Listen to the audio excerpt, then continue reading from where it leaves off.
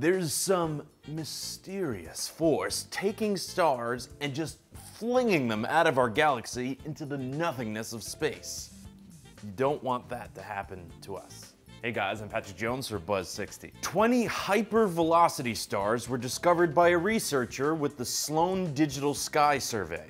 These stars are getting out of Dodge at 1.5 million miles an hour, which is the minimum required speed for stars to break the galaxy's gravitational grip. Scientists think they have an explanation for a group of 18 stars discovered to be leaving the galaxy in 2005.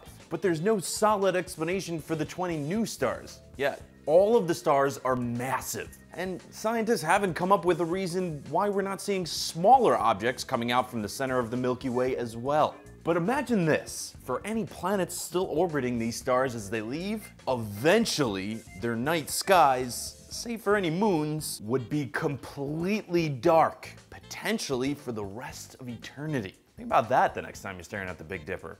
Buzz60, now you know, pass it on.